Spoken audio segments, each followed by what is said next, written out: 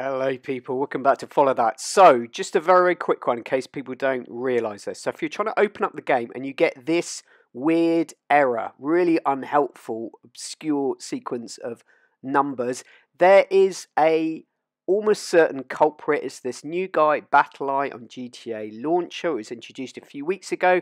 Anti-cheat software. It's been causing all kinds of problems, particularly those who do offline modding like myself. So there is a simple fix. So you'll see that if you look at the actual little launcher here, that certain file blocks can be ignored if they don't cause problems with the game. But sometimes you get this case. Blocked loading of file. You see that's the program files.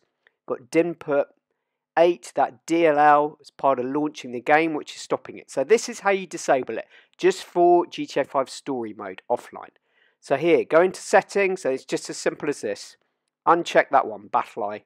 And then if you're playing with mods in story mode offline, that will then work. And you have to toggle it back on for online, sadly. But that's it. It's probably something as simple as that. I really, really hope it is for you. And then you can click play. And here, for instance, I've got the game loading with mods.